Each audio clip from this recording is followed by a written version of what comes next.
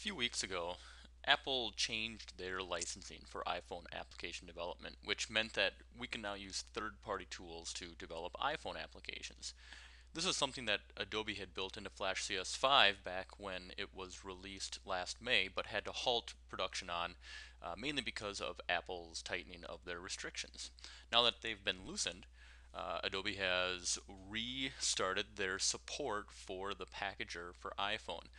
This makes it pretty exciting to be a Flash developer because as I'm developing my application now, I have the ability to publish out native iPhone applications. Even more exciting, I can publish out native Android applications and soon native RIM and Windows Mobile and other platforms as Adobe begins to add support.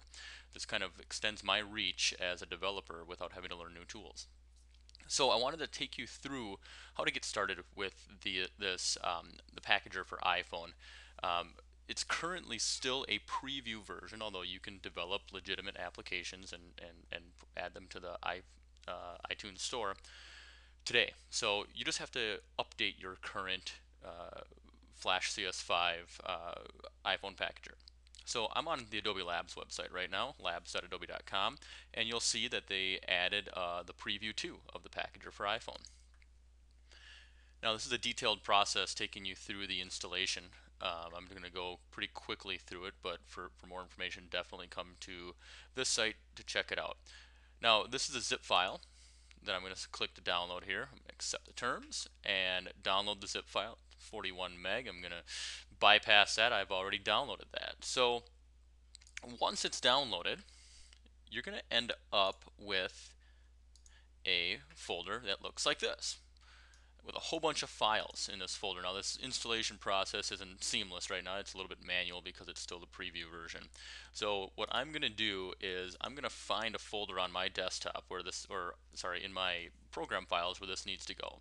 I'm inside my program files right now and I'm on Windows 7, so I'm in the x86 programs, the 32-bit versions. I'm going to go into the Adobe folder. I'm going to scroll down and find my Flash CS5 folder. And I'm going to find this PFI folder. This is the folder that contains the SDK for the iPhone packager, as well as all the needed files. In the installation files, they recommend that you make a copy of this folder.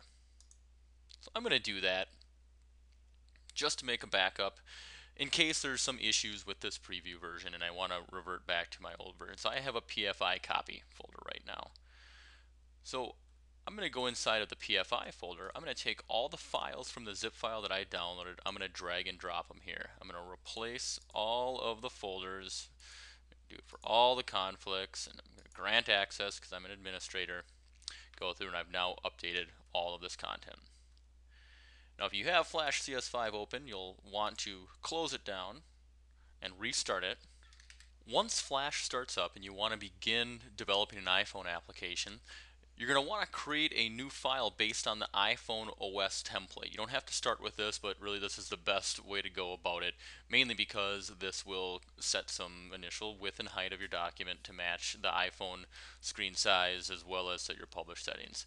You can do this from your start screen. You can also do this by going File, New, and choose iPhone OS.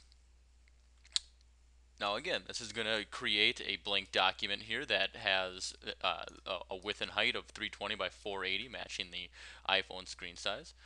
If I were to just run this movie, test it with Control Enter, you'll see it preview just like any other Flash development or Flash file that you'd be developing. So you can test this the traditional way. Now, this is making an Air application. You're literally developing an Air application the same way you would develop any Air application.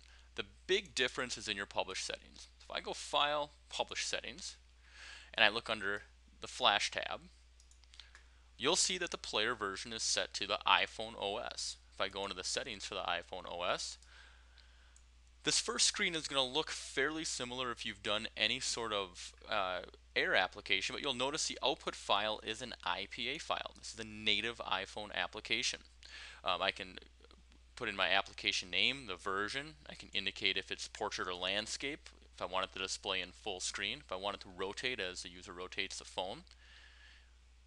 In the deployment section, this is the part that's a little complicated because you have to become an iPhone developer to be, or join the iPhone developer program to be a part, or to actually test this on a phone. I can continue to test this in Flash without any problem, but if you want to test this on a device, you have to actually join the iPhone developer program and get an iPhone certificate. You can also get provisioning certificates, will allow you to test on development phones without submitting it through the store. So I want to talk briefly about that process. I'm going to refer back to the page where I downloaded this application from. I'm going to go back to the kind of the three-step process. Just below the download link is a little PDF file that will take you through what you need to do to become an iPhone developer. And it's a pretty straightforward process. It's not too bad. It's just a few steps that you have to go through. And as I scroll down here, you'll see in chapter 1, it's going to take you through, it's going to mention that you have to, it's going to kind of define a few things here, where the iPhone developer website is, what an iPhone development certificate is, what a provisioning certificate is, and so on and so forth with a few things. As I scroll down, they kind of have a short step process here outlining the workflow. So you need to have Flash installed, of course. You need to have iTunes installed because this is how you'll transfer your application to your phone. And then you need to become a part of the developer program and obtain the certificates. So again, if you follow this step-by-step process here, this will help you become an iPhone application developer and allow you to be able to go into Flash and begin making iPhone applications. Now, as I said, this is not Flash on the iPhone. You are literally making a native iPhone application, but you're using your own Flash skills to do so, writing ActionScript 3, animating whatever you want on the timeline, and this is getting converted to an iPhone application and native iPhone bytecode in the end. So hopefully this helps you get started in creating your applications, and if you follow those steps, you'll be able to begin testing your applications on your native iOS device.